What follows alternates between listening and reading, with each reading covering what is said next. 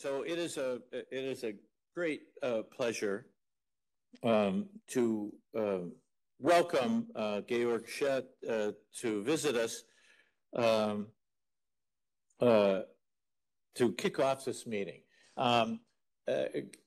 First of all, I'm so grateful that Georg traveled from Erlangen to see us, and he's on a time crunch, and he got here about 3:30 in the morning, slept on the couch in the lobby for a while till somebody showed up to let him in a room, and he's leaving again today. So he has made a great sacrifice to come to see us.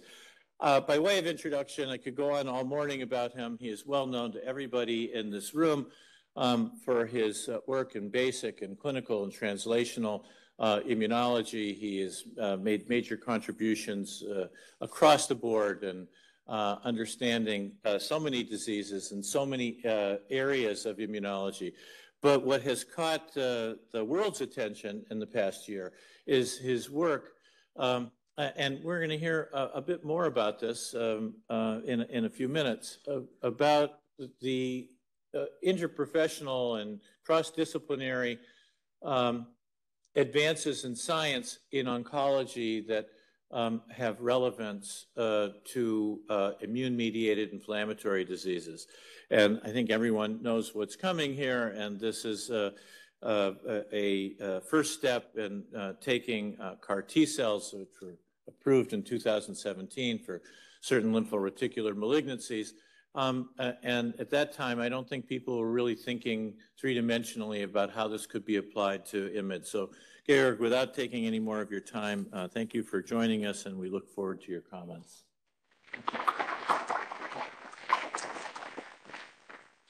Yeah, I can just give back the thanks to Len. He's actually a very stimulating person. I know him since many years, and I think what you have inherited is that you have a very great idea to link actually science with clinics, and I think that's important for the future medicine. We always have to have a little bit of heart of research and innovation as doctors, and the more they have it, I think the better we do in the future.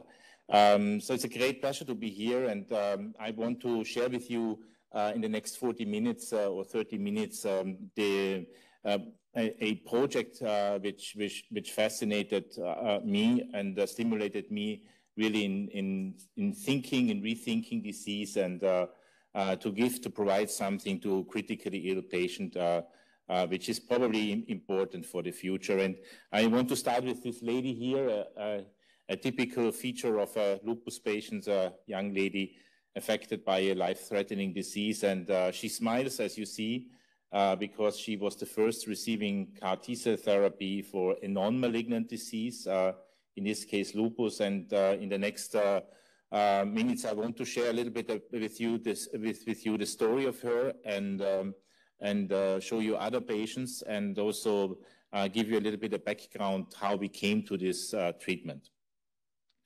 Now, I want to start with this term coined by Paul Ehrlich, the horror autotoxicus. So Paul Ehrlich thought the immune system or the body is actually quite good in differentiating self from danger or foreign from self, if you want so. And if this does not work, the body would react against itself and would create a so-called horror autotoxicus. And he thought that's not possible, but everything is possible always in medicine, as you know. And so we have sometimes the situation that differentiation between self from non-self is not perfect, and you trigger autoimmune disease.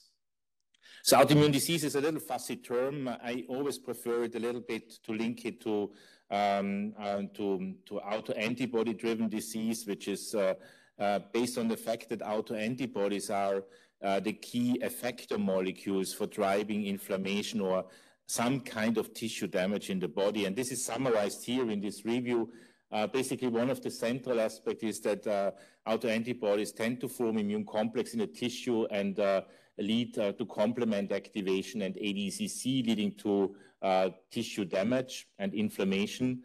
But there are also, of course, other forms of autoantibodies perturbing the homeostasis in the body, activating antibodies against the TSH receptors in Graves' disease, antibodies inhibiting neurotransmission leading to myasthenia gravis, antibodies actually which are directed against tight junction in the skin leading to pemphigoid and epidermolysis, and activating antibodies against neutrophils, and you heard probably yesterday a lot in ANCA-associated vasculitis, or against erythrocytes or some clotting factors perturbing actually the blood system.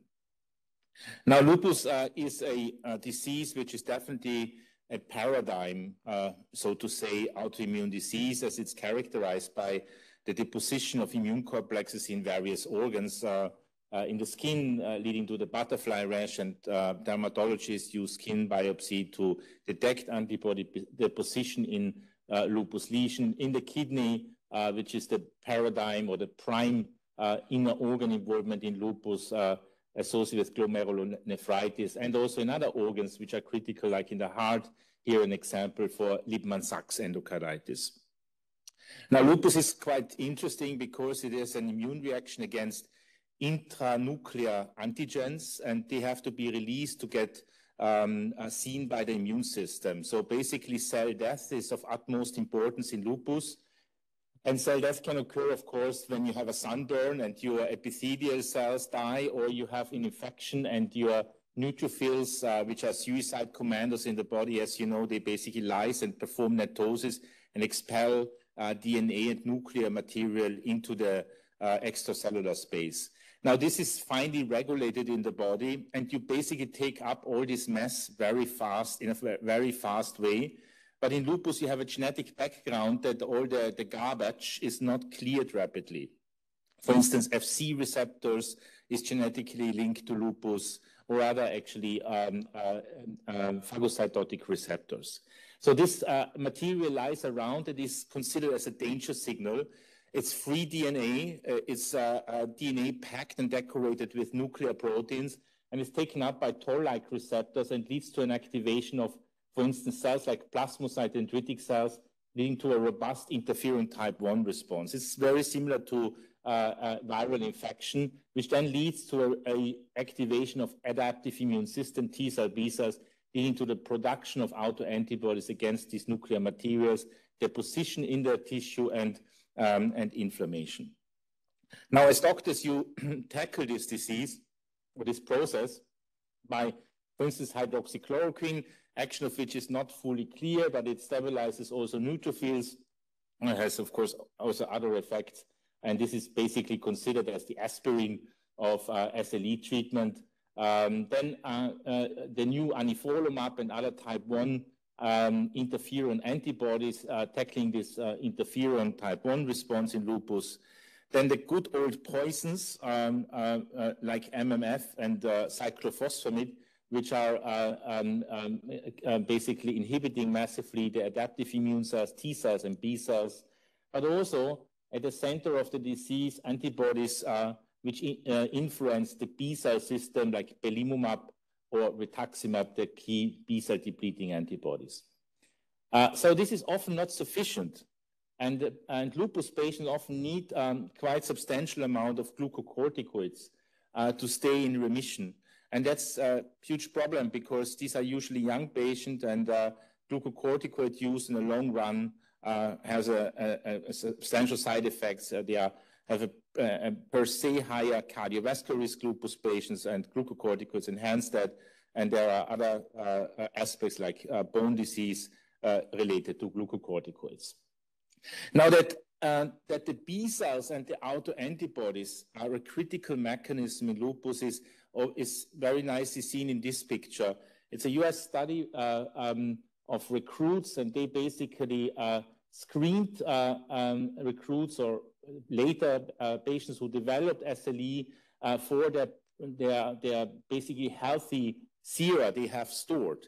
And what they saw is, the authors saw is that long before, years before the first manifestation of lupus, so clinical manifestation, there is a maturation of the autoantibody response. So each line is basically one autoantibody entity, and you can easily see that they increase before the onset of disease 0.1, and they also increase in their numbers, which is also called epitope spreading. And basically, when patients start with the clinical disease, they have already a quite matured immune response, autoimmune response. So this is basically, you can see the same, for instance, in rheumatoid arthritis, in type 1 diabetes mellitus, or also in ANCA-associated vasculitis. Now, it has been extremely disappointing that rituximab in randomized controlled studies failed in lupus. And this can have multiple reasons, but you can see here the data from this LUNAR study, and there is the lupus disease activity, placebo and rituximab are basically superimposable, and this is flare-free survival. And you can also see these curves are basically superimposable. So that was very strange that a disease which has a strong B-cell activation does not react to B-cell depletion. And as you know, with lupus studies, it's always difficult to say why there's a reason. There's always a strong placebo response. It's a selection of patients. But anyway, this was actually very counterintuitive. And I always say rituximab is probably the only drug in the world which is not approved for lupus and has negative studies and still used for lupus, which is pretty awkward. Now, what is the reason for that? Post hoc analysis in these randomized controlled studies showed that that patients having a complete depletion of peripheral circulating B cells tend to respond better than those with an incomplete depletion of B cells in the peripheral blood. So meaning that the death of B cell depletion is quite critical for the responsiveness to a B cell depleting antibody. And new, I think still unpublished data from obinutuzumab, which is also an anti-CD20 antibody with higher affinity, shows that actually response to obinutuzumab, which works actually in lupus nephritis, is very much related to the death of B-cell depletion. Now, that rituximab is actually very weak in depleting tissue B cells. I want to show you with 3 examples. The example number 1 is from transplant medicine. In this study, the transplant doctors treated the patient with rituximab before transplantation to avoid humoral transplant rejection. And when they did the transplant, they actually took abdominal lymph nodes and checked them for CD19 positive B cells, namely in patients who have received rituximab. And you can see in the peripheral blood, the rituximab depleted the B cells, but in the lymph nodes, in the abdominal lymph nodes, you can see the gray bar. It's basically like the white bar, that they were full of B cells, indicating that rituximab has a lot of difficulties to deplete actually tissue B cells. There's also some data in lupus patients when physicians actually did biopsies of the tonsil and after treatment of lupus with rituximab, and they stained this tonsil specimen for CD27 positive memory B cells.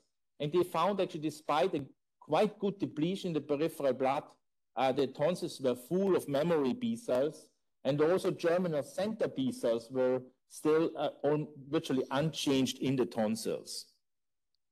And the third example comes from rheumatoid arthritis. So after treatment with rituximab, physician biopsied the synovium of these patients. And in some patients, they could see good depletion of B cells, but in many of the patients, they saw actually that there's still a substantial residual B cell number in the synovial membrane. So all these data suggest that while rituximab is a good depleter of peripheral B cells because you have a lot of effector cells mediating ADCC in the blood, it's quite challenging to deplete actually the tissue B cells, where actually most of the action in an autoimmune disease goes on in the secondary lymphatic organs.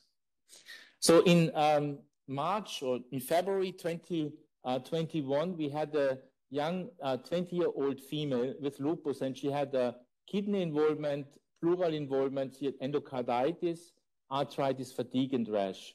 And she cycled through a lot of therapies. So she started, she had a disease duration of slightly more than 2 years, and she started through hydroxychloroquine, mycophenolate, tacrolimus, cyclophosphamide, belimumab, and rituximab, pretty much for a young girl, right? And And then, despite all these efforts, she still had a very active disease, which is illustrated by continuously super high double-stranded DNA antibodies from 8,000 to 12,000 units with a cutoff of 4, and the proteinuria continuously of 4 to 6 grams per day with a cutoff of 0.15 grams per day. So she definitely had active disease. Now then we thought, can we offer her something? And then there was the idea, should we use daratumumab, which is a plasma cell, CD38 targeted plasma cell, anti-plasma cell antibody, or should we do a more courageous approach and expose her to CAR T-cell therapy? And CAR T-cells, for those of you not being familiar with CAR T-cells, the CAR T-cell is usually an autologous cell. So you take the cell from your body, take the T-cells, and equip these cells with a CAR. And this is the CAR, as you see here. So the CAR consists of an extracellular part and an intracellular part. The extracellular part is important to recognize a so-called tumor-specific antigen. That doesn't need to be tumor-specific. It can be any antigen. And CD19, which is specific on B cells, is a classical antigen used to kill malignant B cells. So that's actually ascertained by a single-chain variable fragment of the immunoglobulin binding actually this antigen. And upon binding, this CAR is activated, and the intracellular part actually mediates this activation. As T cells always need 2 signals to get stimulated, 2 pushes. This intracellular part has a co-stimulatory domain, which can be either CD28 or for 1BB, and a CD3 zeta domain, which mimics the T cell receptor signal. So when actually the antigen is bound, there is an activation of this T cell, this autologous T cell, and the T cell then kills the target cell by, for instance, secreting perforin or FAS. So it's basically an antigen-dependent killing of the cell. Now, what we did with this young lady is the following. So basically, we made an apheresis and collected the white blood cells. So in the white blood cells, we had about 50% of T cells, and then you basically enrich the T cells by negative selection. So you end up in about 95% T cells as a starting population. And this starting population is 100 million cells, as you see here, indicated by this small circle. And over these 12 days, you basically expand these cells. They get at day 1 with a lentivirus, the CAR. So basically, they are transfected by a lentiviral vector. And then they are expanded. And over these 12 days, they expand about 50 folds. And in this case, we had at the end 5.6 billion cells. And of these 5.6 billion cells, roughly 1/3 are CARs, as you see here. So not the transduction efficacy is about 1/3 of the cell. That's very similar in hemato-oncology.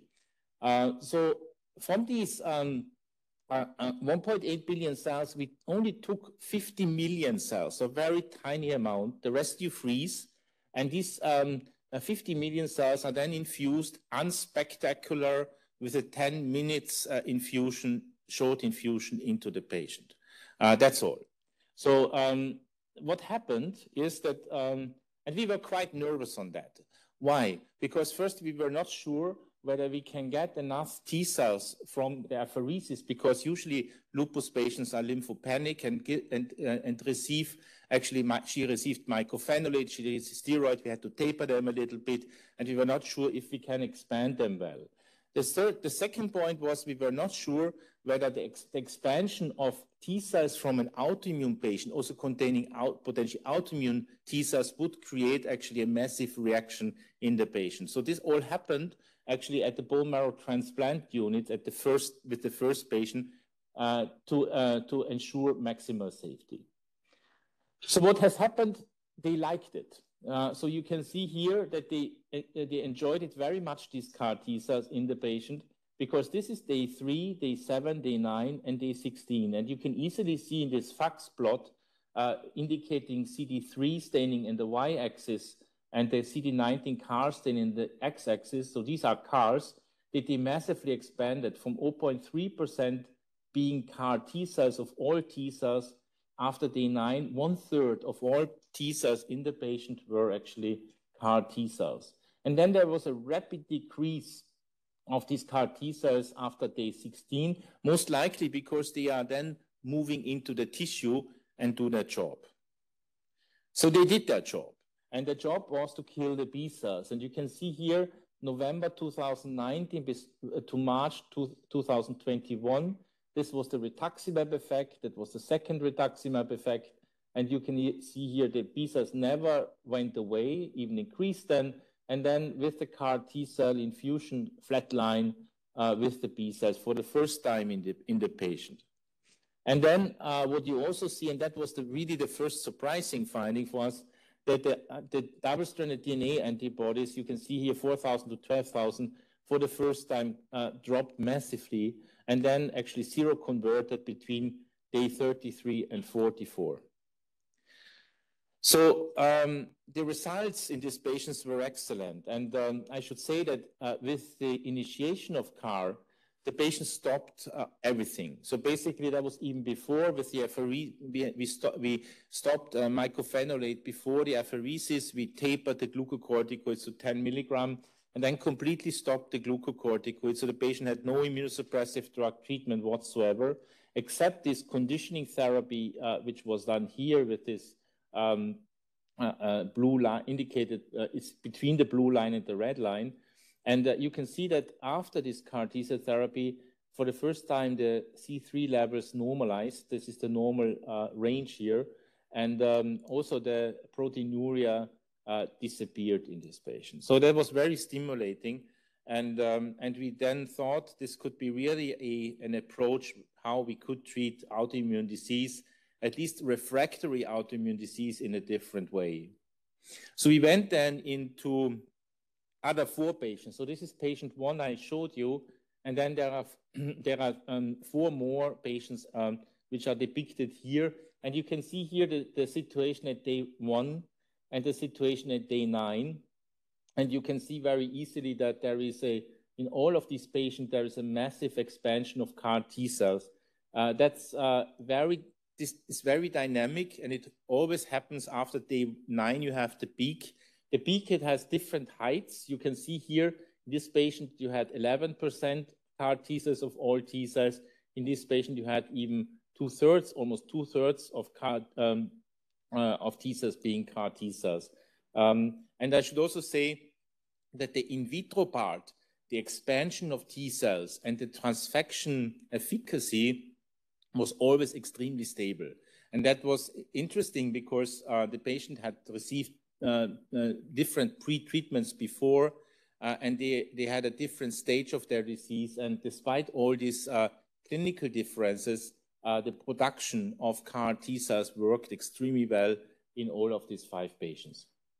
Now, clinically, complement factor normalized in all the 5, proteinuria ceased, as you see here, double-stranded DNA antibodies disappeared, and also what was very remarkable, that the overall condition of the patient and fatigue is one of the ways you can measure that with all the limitations, but still fatigue improved a lot. It doesn't completely went to 0, but it improved a lot. So we think that a lot of this fatigue in these young men and women are actually related to a massive immune stimulation and inflammation in the body. So this is a busy slide, but I think it's an important piece, and it's not so difficult to understand. In the upper row, you see autoantibodies, and it's always baseline and 3 months follow-up. And you can see this dramatic decrease in double-stranded DNA antibodies, single-stranded DNA antibodies. These are antibodies against secondary necrotic cells, which are basically a nucleosomal antigenic component, and they also go down. Nucleosomes go down. And what was also quite interesting, that 2 patients had a clear SM Smith antigen response, and they also went down, which was surprising to us because we thought it's extremely stable. And 1 patient had raw antibodies, and these antibodies stayed. So that was interesting, and it suggests that some of the antibodies may come actually not from the plasmablast and B-cell compartment, because CD19 is expressed on the plasmablast, but not on the plasma cells, that that antibodies from the long-lived plasma cells, they may actually not be touched by CD19 CAR T cells. So the question is, if you want to touch them, if you need to touch them, that's all unknown. But you could touch them theoretically by having another antigen of CAR T cell, which is BCMA, widely used for multiple myeloma treatment. What is, however, an advantage that you don't tackle the long-lived plasma cell compartment, obviously, is the fact that old vaccination responses like measles, rubella, mumps, varicella zoster virus, and tetanus remained remarkably stable. So again, indicating that you don't wipe out the immune memory completely, and the long-lived plasma cell compartment is probably not much touched by this therapy. So what happened with the CAR T cells? You can see here at the long-term follow-up up to 400 days, and basically you can see this peak at day 9 in all the patients, and then after 30 days they go down substantially, and then in the long run you can still find a few % of CAR T cells occasionally, but sometimes in most of the patients actually they disappear. You cannot detect them, at least with a FACS analysis, in the peripheral blood anymore. So that means that these cells are either in the tissue or they actually died in the patient. Now, they obviously are dysfunctional, at least, because what happens after between 50 and 150 days, on the average at 100 days after the CAR T cell infusion, and this is patient 1, 2, 3, 4, 5, the B cells came back. So this situation was quite, the oncologist says, oh my God, the patient is dead, because for a lymphoma patient, when you basically do CAR T cell therapy and the B cells come back, it means the lymphoma comes back, and the prognosis is then very grim in the patient. But we said, well, let's see. I mean, when the B cells come back, not automatically the disease must come back. And in fact, for us, it was a little bit relieving, because we felt it could happen that we lifelong actually wipe out the B cells, because the CARs can stay for decades in the body, as the hemato-oncologists of Carl June in Philadelphia have shown. At the same time, when the B cells came back, actually the CARs went down. Notice this is a logarithmic scale here. Then we started to analyze these B cells. And these B cells, it's quite interesting that what you do is you reboot the B cell system into a so-called baby B cell system, right? What you see is that the new B cells are naive B cells, and you lose the memory compartment, you lose this activated memory B cells, and you lose the plasma blast. So basically you reboot the B cell system by actually a deep depletion of the B cells by the CAR T cells. Obviously also a deep depletion in the tissues, because otherwise you wouldn't see this dramatic change between the naive and the memory cell compartment. And in support of this, the B cell receptor sequencing, basically the heavy chain, showed that at baseline you have a situation like we have IgG, IgA, and a little bit of IgM. And you can see then what happens in this patient 1, it's only IgM and IgD, the same for patient 2, 3, and 5. Only the patient 4 had a pretty unchanged B cell receptor pattern. We don't know what this means at the moment, but basically what it shows that you change basically to a non-class switch B cell system after CAR T cell therapy. So basically here you can see what happens in the first 18 months.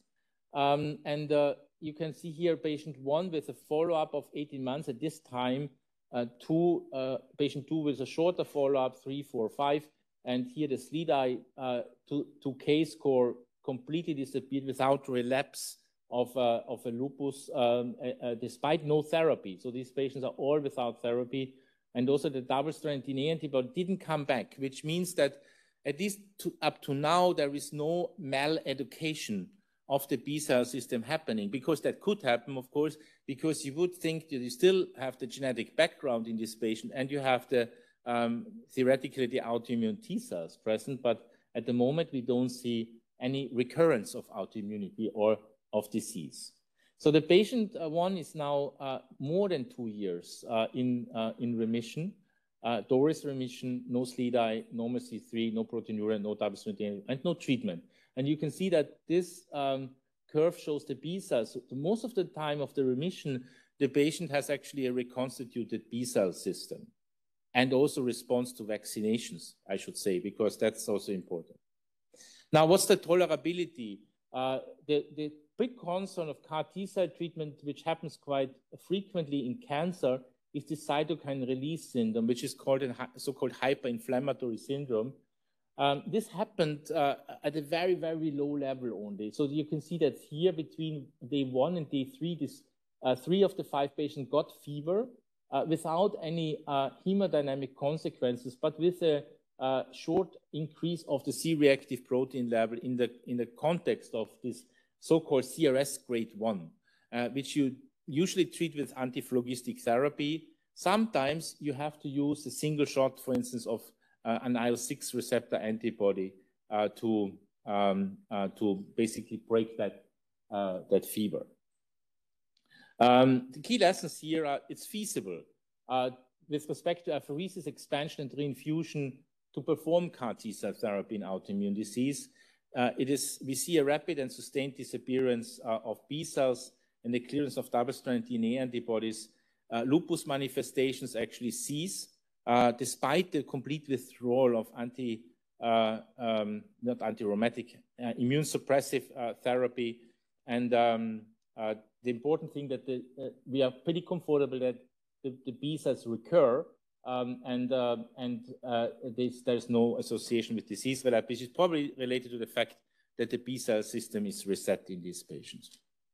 So now a few words in the last 5 minutes about 2 more indications. And this is the first patient with antisynthetase syndrome treated with CAR T cell. And you can see here the CK level between 5,000 and 20,000.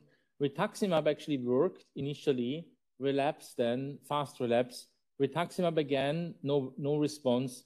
IVIG and tacrolimus brought it down again to some extent, quite good extent, but not normalization. And then recurrence of disease. Rituximab didn't work at all, and cyclophosphamide also didn't work. And here then the infusion of the CAR T cells and basically over now almost 200 days, complete normalization of the CK level.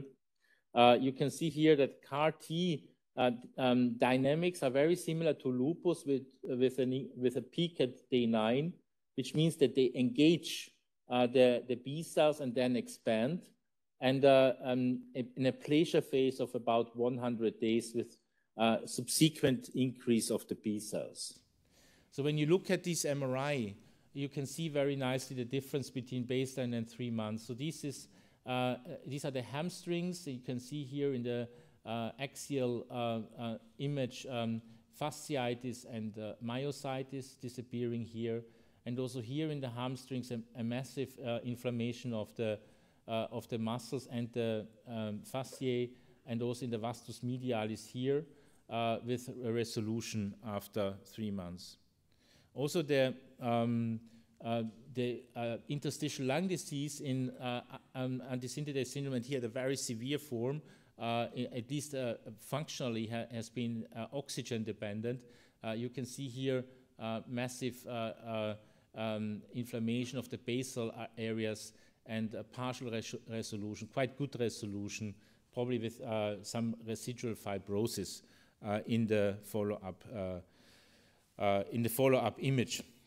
Now, what is quite amazing that this patient was pretty much bedridden. He was unable to walk more than 10 meters.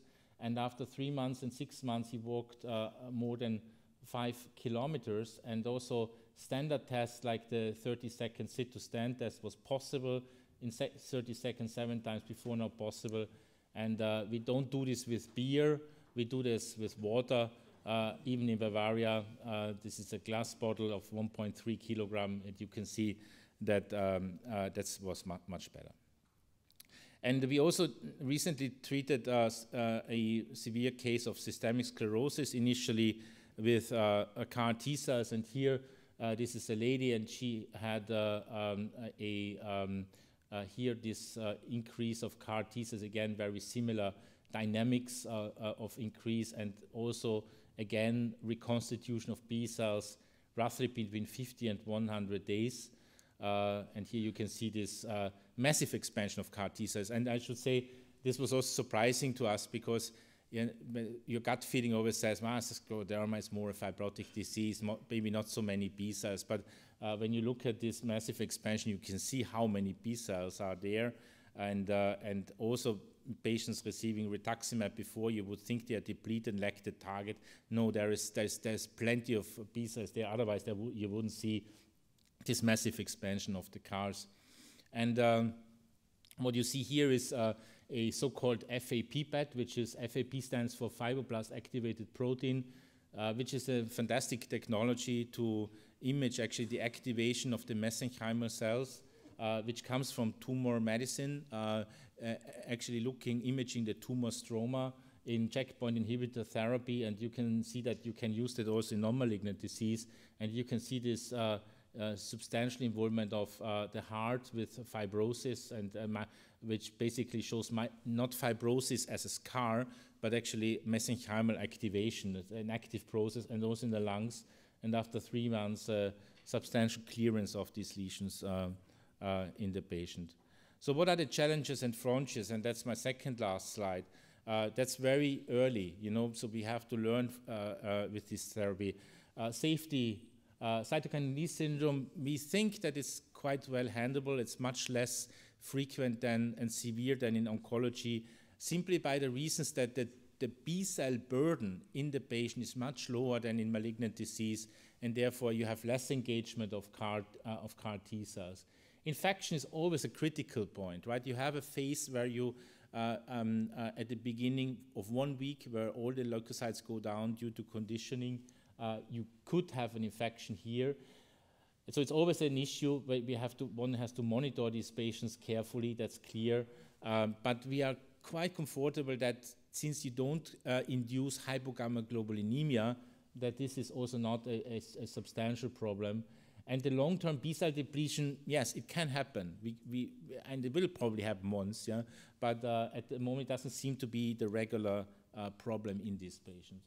Efficacy, patient profile is the question. The question is, do you have patients who have actually autoantibody production mostly on plasma cells, right, and not on plasma blasts? We have to find this out. They would not respond to CD19 CAR T-cell therapy. Then we wait for the relapse. I mean, we have not seen a relapse. We will see a relapse for sure. Nothing is 100% in medicine. But the question is how long you are relapse-free. If you are relapse-free forever, super. If you're relapse-free for only in the median 1 year, we would think that it's probably not a very good therapy. And finally, the vector, the type of vector is still a matter of question. At the moment, all the data in the autoimmune diseases come from one vector, and we don't know how other vectors work, but I don't assume that they work essentially different. Now, procedure and costs are often, of course, another point. I think one needs a center structure to do CAR T-cell where rheumatologists, hemato-oncologists work together. I think it's really a teamwork. It's not a thing that the onco can do alone or the rheuma can do alone. It's a very nice teamwork, and that's why it's linked to, I think, to larger medical units. Conditioning treatment is still a question how much you need. You need minimal, I mean, the conditioning treatments compared to autologous stem cell transplantation is 1/10. And we went down with one patient to even half the conditioning, and the patient is still in complete remission. But that's a matter where I think people will work on in the future, and you can probably do less, but not nothing, because otherwise the CAR T cells do not survive. And then cost effectiveness, of course, is a question. Cost effectiveness will very much depend on the fact how long the patient is drug-free and disease-free. If the patient is 5 years drug and disease-free, this might be cost-effective rather than continuous treatment, which is also not super cheap, especially when you think of the drug prices in the US. But that's obviously out of our hands. We are not creating the costs.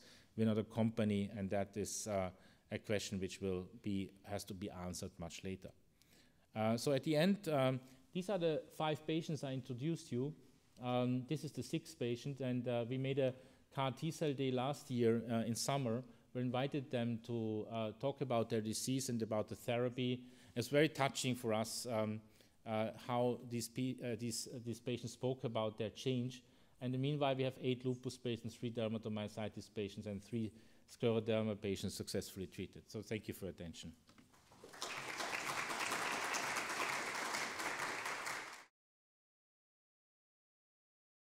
So a topic that has been broached at Biologics a number of times over the years is the intersection of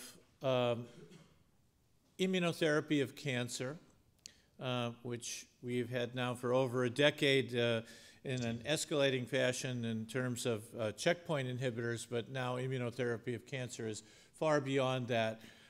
With a horizon that is hard to get your head around with so many clinical trials going on. And that intersection was immunotherapy of cancer and immune-mediated inflammatory diseases, that balance between inflammatory components of the immune system and tolerogenic and regulatory components, which has been exploited to treat cancer, but has had an adverse event profile that has been formidable, fascinating, and challenging to all of us who have strong interests in this area of immune-related adverse events. Dr. Adam Moore is the Herbert Irving Associate Professor of Medicine in the Division of Rheumatology at Columbia. He is a laboratory-based immune researcher who has done some really interesting work in this area. I tried to drag him to Cleveland for today, but he's in the comfort of his office right now. And Adam, we thank you so much. And I've asked him to just give us his perspective on this burgeoning area of the pathogenesis of irAEs, and the area that we're so interested on is trying to hone our therapy to treat them. So welcome. All right, thank you very much. Can you guys hear me well? Yeah, we can hear you good. All right, so thank you for the invitation. Yeah, it's hard to convince people to leave New York, I guess. So I'm going to talk, so it's going to be difficult to cover the topic in half an hour, but I decided to focus on two aspects of irAE, immune-related adverse event, mainly about the pathogenesis, the mechanism, and what should we expect in terms of biologic treatment. And since many of us are clinicians, I'll start actually with a case. So this is actually a case from our clinic. We have immune-related adverse event clinic here at Columbia. And this is a 56 years old woman diagnosed with B-cell lymphoma. And at the same time, she had actually 6 months of thoracic back pain. For lymphoma, she was treated with CHOP followed by rituximab. It didn't really work. And then she was switched to nivolumab, which is anti-PD-1 antibody. Her tumor progressed very well. The lymphoma actually disappeared. During this course of the treatment, she developed hypothyroidism that required replacement therapy. But more relevant to us, she also developed something new, which is actually thoracic back pain. That went very bad. It progressed very fast. And her oncologist started on steroid, as they always do. She responded very well. But obviously, after they taper it, the pain returned. And that's the setting that she was referred to our clinic. So the first thing that we did was actually obtain MRI images of the back, and that's what we saw. What we see on the left actually is bone marrow edema, which was actually quite significant. But more than that, on the right side, we can see actually that there is actually a para-spinal mass that look actually inflamed. There's also a right side pleural effusion, and we didn't know what it is. Could it be the tumor, actually? So at that point, what we did, actually, we obtained a biopsy of this mass, and we were happy to discover that that actually was not a lymphoma, but yet it was full of immune cells, neutrophil, CD4, CD8 cell, chronic and acute inflammation. With the time setting and the association with the anti-PD-1 treatment she got, we decided that this is actually IRE variant of spondylitis. And we gave her anti-TNF agent. In this case, that was actually Humira. And within a few weeks, she did very well. Her complaint disappeared. Repeat imaging revealed that the mass completely melted. And the lymphoma still is not here, and we're talking right now 6 months after the initiation of the treatment. So what can we learn from this case? And I think the main message of this case is to show that this is something new. This is not typical seronegative arthritis. This is not one of the typical IRE arthritis. It's just something new. And this is what's typical for this field. It's new disease, new mechanism, and new conditions. The one concept that we need to understand before we go into the mechanism of IRE is the concept of immune tolerance, which is really the basic concept that immune checkpoint are dealing with. There are three mechanisms of tolerance that I guess you guys all know about. The first one is central tolerance. This is the idea of negative selection in thymus, where high affinity T cells need to be removed either by apoptosis or diversion into Treg. The cell with lower affinity, actually naive cell will mature and release to the periphery as conventional effector T cell. This is one mechanism. The second mechanism to avoid tolerance and autoimmunity is mediated by multiple types of cells beyond just thymus-derived Treg. This could be the IL-10 Treg1, TGF-beta producing T helper 3, dendritic cell, or the more known myeloid-derived suppressor cell. However, this is still not enough, and we do need other mechanisms to avoid tolerance, and to avoid autoimmunity, and to maintain tolerance. And one of them is mediated by receptors. We have a set of inhibitor and active receptor on T cell. The fine example of tolerance is actually CD28, a co-stimulatory receptor on T cell. And why this is related to tolerance? Because this is a mechanism to ensure that you need more than one signal to activate a T cell. It's going to be harder to activate T cell, whether it's against self-antigen or whether against infection, and that's actually limit the immune response. The other mechanism, which is more related to our talk, is PD-1, programmed cell death 1, which is an inhibitory receptor expressed on T cell and supposed to turn off TCR signaling. PD-1 is a member of multiple inhibitory receptors expressed on T cell. They usually express when the T cell is activated, usually in the context of the immune synapse, and that we can see here. PD-1 is one of them, CTLA-4 is another one, and there are actually many others that for simplicity, I didn't include on this slide. And with immune checkpoint inhibitor, we neutralize signaling of this receptor and enable the cell to be more activated. We can see it with anti-PD-1 antibody or antibody to PD-L1, which is the ligand for PD-1. We also can see the same thing with antibody to CTLA-4. And in our field as a rheumatologist, we actually use a dataset which doesn't inhibit CTLA-4 signaling, but actually it's a block CD80 and CD86, the ligand of CTLA-4 on the antigen retention cell, another way to manipulate the system. This system of inhibitor checkpoint offers a lot of opportunity for treatment because we can either use agonists or antagonists to enhance or decrease T cell activity. In the field of oncology, there are many PD-1 antibody. What you can see on the left is those anti-PD-1 antibodies that actually approved by the FDA. And there are many more in advanced stages of development. There are PD-1 antibody, there are PD-L1 antibody, CTLA-4 antibody, and earlier this year, anti-LAG3, another inhibitor receptor neutralizing antibody, were also approved. So there are many of them. Just to emphasize how the extent of the field, you can see on the right the number of the clinical trial with immune checkpoint inhibitor. And in 2022, we're talking about 1,400 trials, which is a huge number, more than any other cancer intervention, more than cell therapy, more than viruses, more than targeted therapy. It's still the leading aspect of cancer immunology or cancer treatment. So these are huge numbers. But again, PD-1 is not the only one. There are other targets that you can see here on those diagram that can be targeted together with PD-1 or PD-L1, TIGIT, CD47, CTLA-4, of course, as well as CD19 and others. Some of them are inhibitory, some of them are activating, but all of them actually are being targeted with multiple biologics.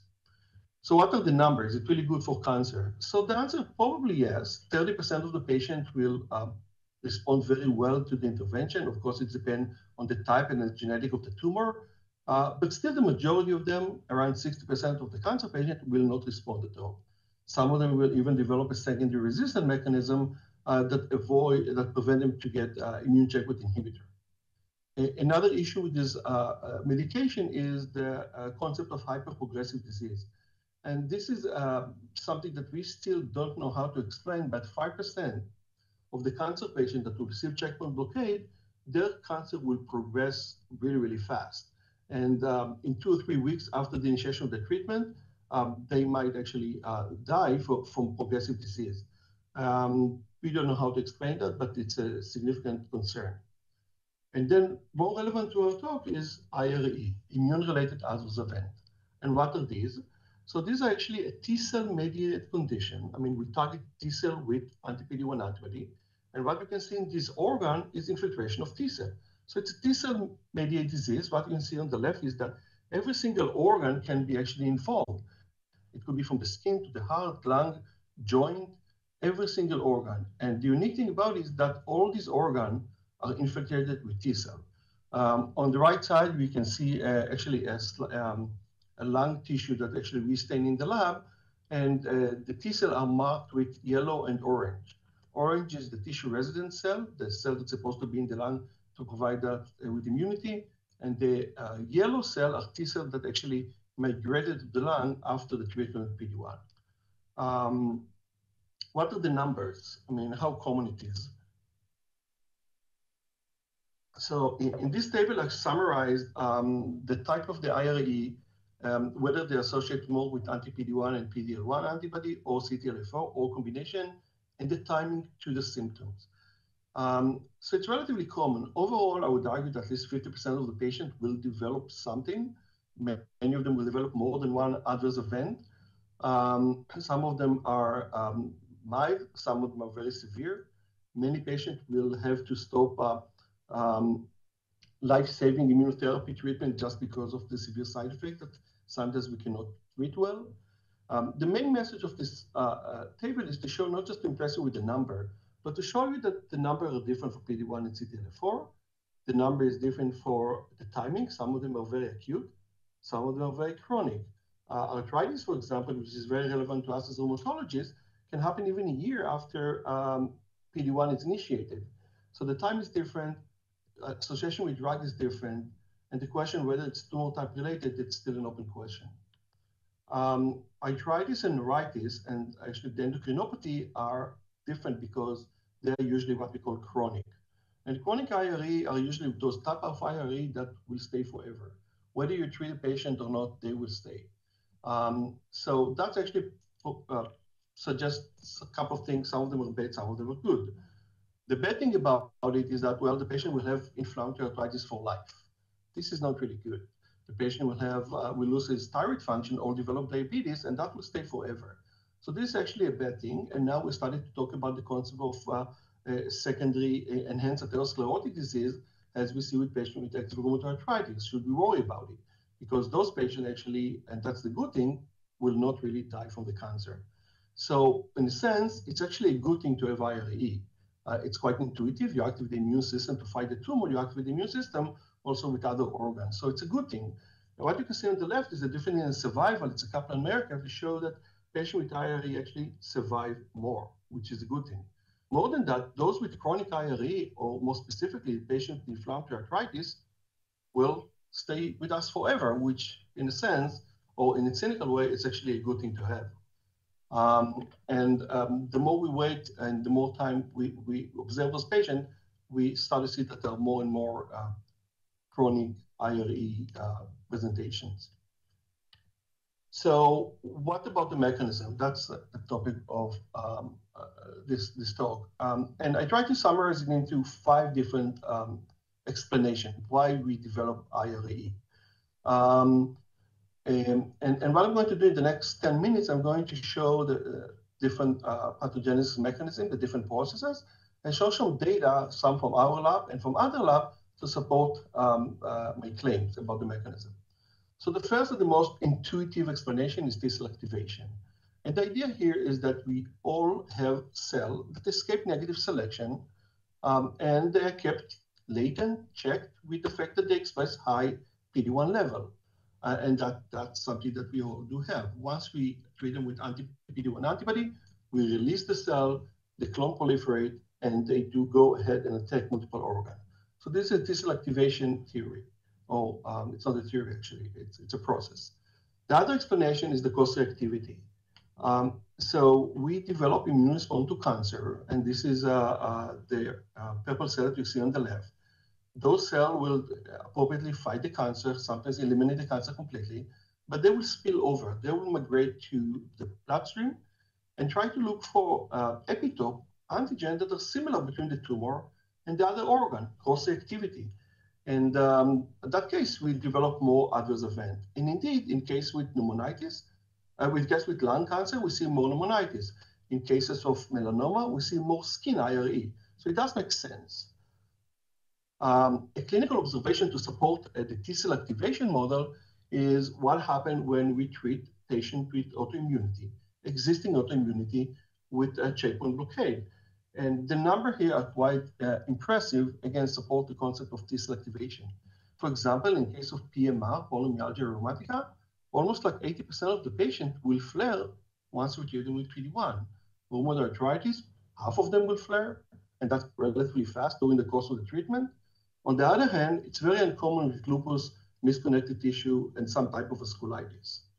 So again, supporting clinical observation to support the concept that we do activate T-cell with the PD-1 antibody. Other mechanism.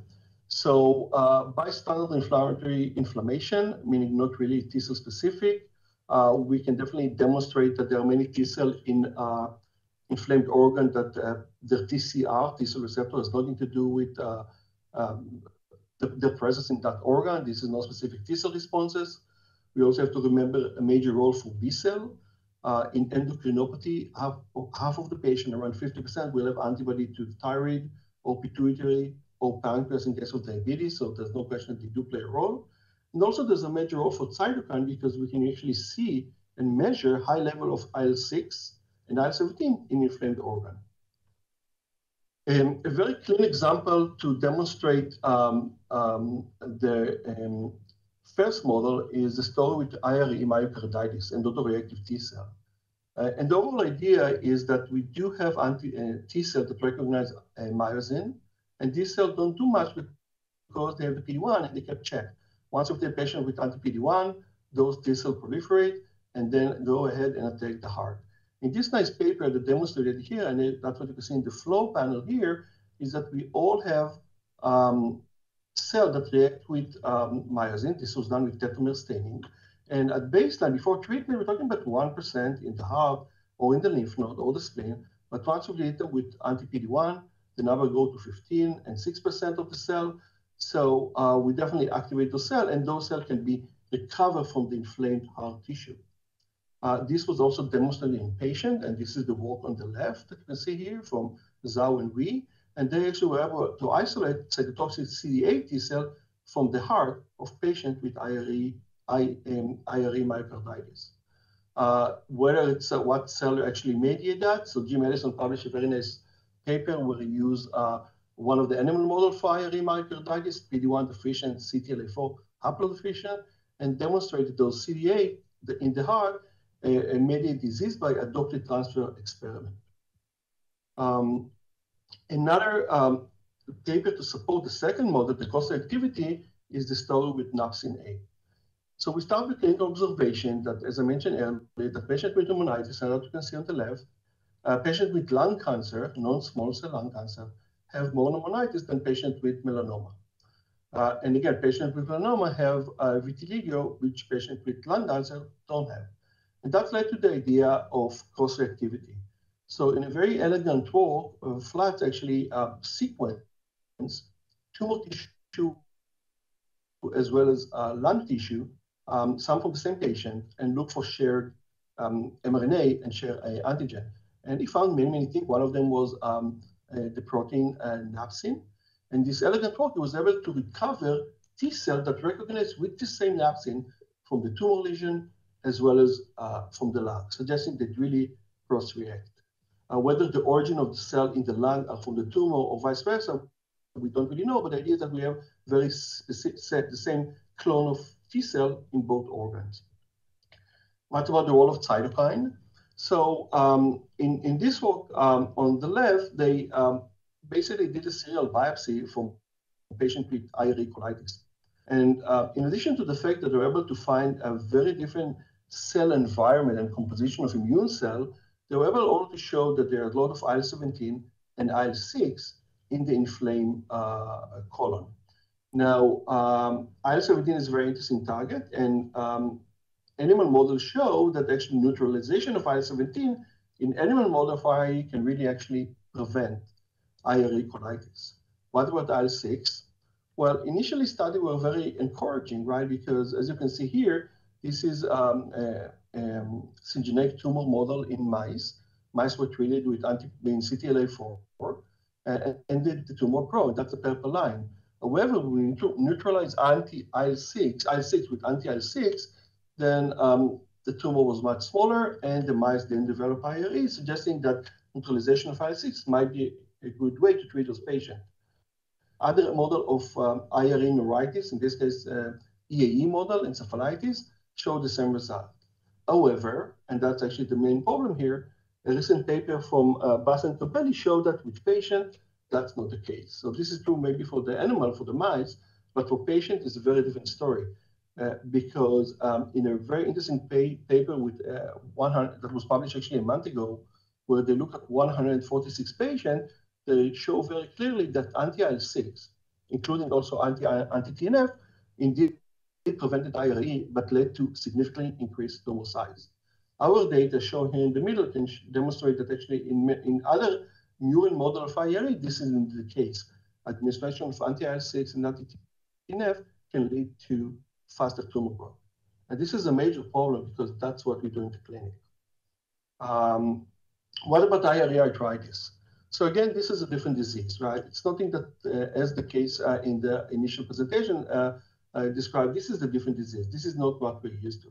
For example, they can present in picture which look like rheumatoid arthritis. However, they don't have a rheumatoid factor and CCP, very different disease. Seronegative, and again, the case show you that this is actually not typical spondy-like cases. I mean, the location and the timing is not typical for spondyloarthropathy, but yet they do have HLA that's typical for spondyloarthropathy, including B27. Polymyalgia rheumatica, classic symptoms. However, they don't have CRP, they don't have SZ rate, and they require more than 20 milligrams of prednisone. So again, different disease. In addition to that, we have actually a pattern which is called activated OA, what we used to call inflammatory OA. But in this case, we see those cases in very young patients that doesn't have history of OA, no risk factor for OA, to get immune checkpoint and develop single joint OA at the age of 30. So different presentation. And if it's different presentation, the idea is that it's made up by different cell. So what we did in order to understand what are the cells that made it irAE, we performed single cell RNA study from patients with different type of irAE. In this study, the data shown here is patients with arthritis, pneumonitis, and thyroiditis. And with single cell RNA study, we can actually get high resolution of the really subtype of T cell. Not just whether it's CD4 or CD8, but what type of CD8, what type of CD4, what did they do, what gene they have, and what's the functional status. And what you can see here from this bar and it's plotted in the center is that patients with arthritis have a subset of cell, which is CD4, T helper, CXCR3 positive, beta-3 positive, that actually much higher than patients that don't develop arthritis, and other irAE patients don't have.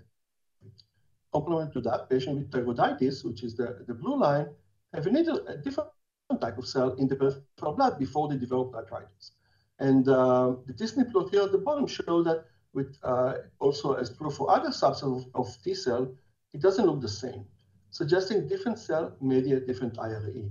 This was all done pre-treatment. What about post-treatment?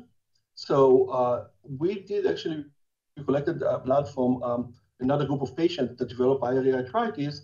And in this case, we see that the CD8 pattern, whether we look for in the peripheral blood for naive T cell, central memory, effector memory, is very, very different. Suggesting T cell do mediate that, and it's different for every organ. And maybe looking for this cell can actually help us to diagnose or even use as a biomarker to diagnose IRE arthritis, mainly due to the fact that they're very, very different than what we're used to see in the clinic. What about the case of pneumonitis? So this is a CT scan of some of our patients. And the one thing if you know about IRE pneumonitis, there are multiple types.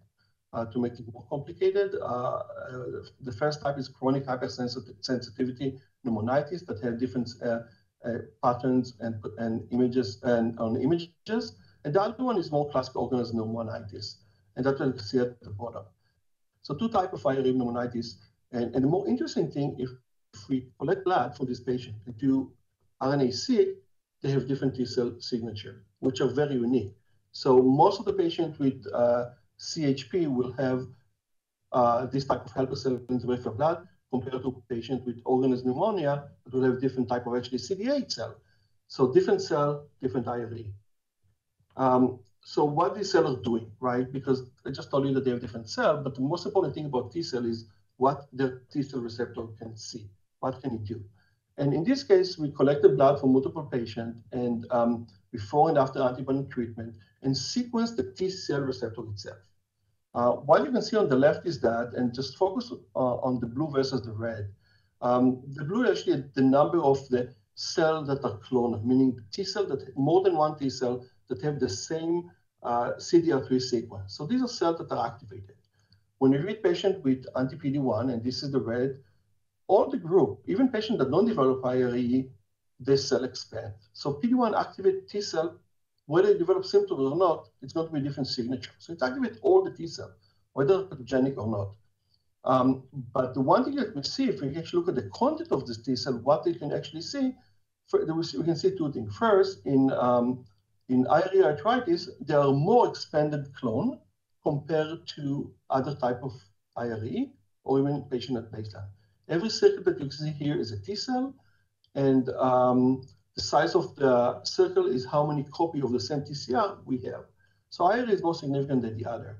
And the interesting thing here is that most of those expanded clone, and here you can see actually the real CDR sequences are coming from one cluster, which is cluster 16, which is CD8 effector TBEX21 positive, suggesting that if we really want to treat IRE, maybe this is also our target cell.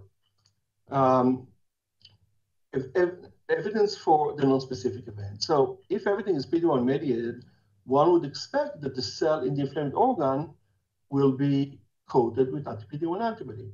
So this is a slide that we made from different IRE organs, liver, lung, pancreas, and colon. And we stand for CD4, CD8, and as you can see, there are many CD4, CD8, as expected. There are other cells that I'm not showing you here. But where are the cells that actually were targeted by the anti-PD-1? Anti-PD-1 is given to patients every 3 weeks, and it can be detected in the blood weeks after the administration.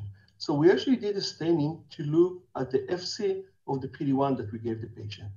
And what you can see here, many of the CD4 and CD8 cells in the liver, they're not coated with anti-PD-1 antibody. So with anti-PD-1 antibody, maybe we're targeting other cell, and these cells that we see here are actually just bystander. They just came there by chance. Maybe they don't really see the right epitope as we expected. So non-specific T cell activation pattern can be demonstrated in tissue. For example, if you look at the pancreas, there's nothing there. There's not any clue about anti-PD-1 antibody in the case of the pancreas. So again, multiple mechanisms. What about therapies? And this will be the last couple of slides. So what do we do right now? How do we treat those patients? So the first line, as we all do, is steroids. Well, steroids do work well. They actually definitely treat IRE very well. Patient will, once we taper it, probably it will come back again. But it's worked well. We cannot use it for endocrinopathy because it doesn't help. So for most IRE, it's working well. What's the problem with that? It can lead to higher tumor growth rate. There's a good data about breast cancer patient that steroid in dose which is higher than 20 milligrams can lead to enhanced metastasis rate. So we have to try to avoid steroid as much as we can for IRE patient. What about the other type of drug that we use? How can we repurpose current drug to treat IRE? What about anti-TNF? Well, we know that we cannot treat hepatitis, but definitely work for colitis. data about tumor genesis of anti-TNF is very different than what we're used to. Usually, we believe that anti-TNF are relatively safe to treat rheumatoid arthritis patients, and the number of cases of tumor are not huge, maybe for basal cell. But in case of established tumor, it's not really clear. So anti-TNF probably don't lead to more tumor in our autoimmune patient. But if you already have the tumor, it's not really clear if it will accelerate it or not. So no clear data. Abatacept, for example, might work well for myocarditis. Rituximab, well, for very selected. So in most cases, it doesn't really work. It worked for bullous rash, Guillain-Barré-like symptoms, but for most IRE, it doesn't really work. These are the ongoing clinical trial, and the one that I highlighted actually is a clinical trial that we do have at Columbia, where we treat IRE patients with rituximab or anti-IL-6. IL-6, does it work well? Yes, it's worked relatively well, but again, worse survival. Tumor will grow faster, patient will die faster. So not really a good thing what we're doing with IL-6 and maybe TNF. So what can we do? What we can do to make drugs better? And this is actually just a slide that can summarize the entire talk, right? So this is what we need to do.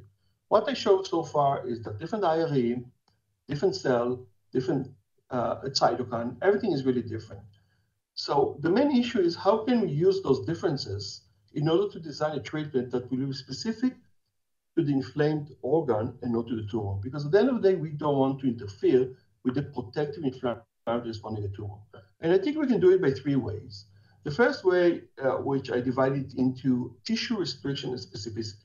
Can we make a drug, in this case, anti-PD-1 antibody, that will be specific to tumor microenvironment? And the answer is probably yes, and we are doing that actually in the preclinical development of those approaches. So can we make a pH-dependent anti-PD-1 antibody because the pH in the tumor is lower than in the joint? So the answer is yes, and time will tell if it's a good approach or not. Another nice approach to restrict the intervention to the site of the tumor is to use bispecific antibody, where one arm of the antibody can block PD-1 or CTLA-4, and the other arm of the antibody will be specific to tumor antigen. That will direct the antibody to the tumor microenvironment, spare the other organ, and it might or might not work. Intratumoral injection is still always a good option, and it might work as well. And also we have to remember the story about inhibition of integrin that might be useful to treat IRE, not really to prevent it, due to the fact that we can limit the homing to inflamed organ and not to the tumor. What about cell type? And that's probably yes. We can make drugs that will target one cell and not the other, cells that are unique to the tumor microenvironment, the tumor inflammatory response, and not to the inflamed organ. We have paper and data showing that high-dose IL-2 can spare the effect on Treg. We have data showing that GM-CSF with anti-CTLA-4 antibody can actually limit IRE and enhance the anti-tumor inflammatory response. And as well as approaches to target different helper Th17, whether it's CD4 Th17, the classic one, or CD8 that expresses IL-17. So these are also good approaches. And finally, about pathway specificity. So can we target specific subset based on different signaling pathway that unique to effector or Treg? And the answer is yes. So one example of this approach is PI3K. So PI3K is a kinase expressed in multiple types of T cell, but there are different isoforms in different subsets of T cell. For example, the PI3K in CD4 T cell is different than CD8. The one in effector cell is different than Treg. And if that's the case, can we use small molecules to inhibit some of the isoform to inhibit, for example, only effector cell and not Treg, maintain tolerance, and yet don't really interfere with the anti-tumor response? And the answer is probably yes, and there are many ongoing trials at the preclinical stage, at least, to show that this is a good approach. And I'll stop here. I just want to thank some members of my lab that study IRE, and these are the members that are highlighted in red. We have many collaborators in Colombia and outside Colombia for the study. We're using many core, and we have several funding sources. And I would like to thank you at that point.